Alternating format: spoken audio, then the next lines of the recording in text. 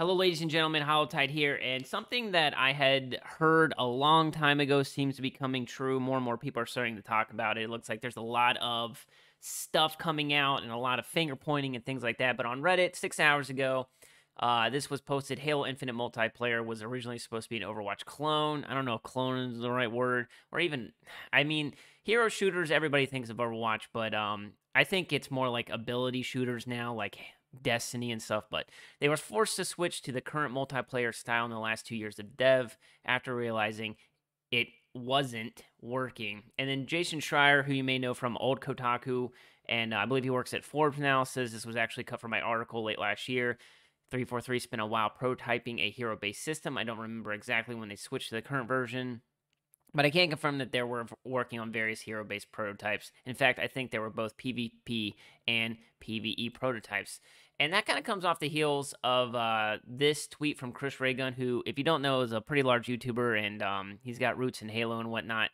And he just said 2 days ago it would be crazy if it came out one day that a lot of the budget went to an Overwatch clone that they spent half the dev time making before realizing it wasn't working and were forced to make this version of Infinite in the last 2 years of development. That'd be nuts. That screams that he knows exactly what was happening.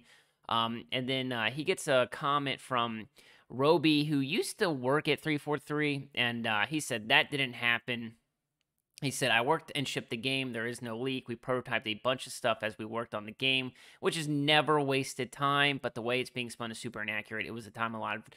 It was in the time allotted for the game to go through those design cycles. So it's kind of like it sounds like at first he's denying this part, that it was even an Overwatch hero shooter thing. And then he kind of, steps back on that. So from what I've heard, it was a thing. And I think that they were going to try to appeal to that maybe Destiny audience, or the way they talk about it being like Overwatch, I just don't think that that is what it was. I've been told a lot of different things, and honestly, the first thing that comes in my mind is not Overwatch. I have played Overwatch, but that's not what it sounded like they were making. And, PvP and PvE elements definitely sounds like it was supposed to be more of a Destiny type of game, which, I mean, the numbers don't lie. Destiny's pretty successful right now. So a lot of other accounts and stuff are starting to pick it up. Halo Hub, I don't follow Halo Hub. They're pretty in the know.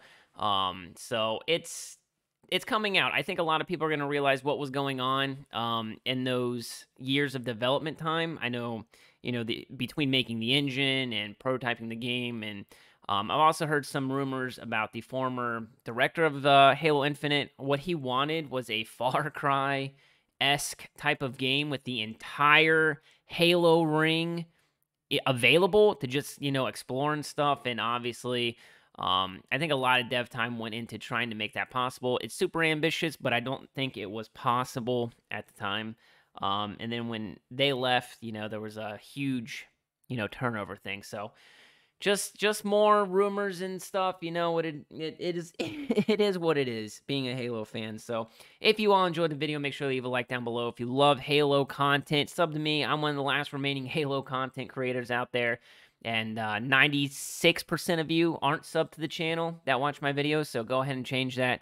And I will catch you all in the next one. Peace.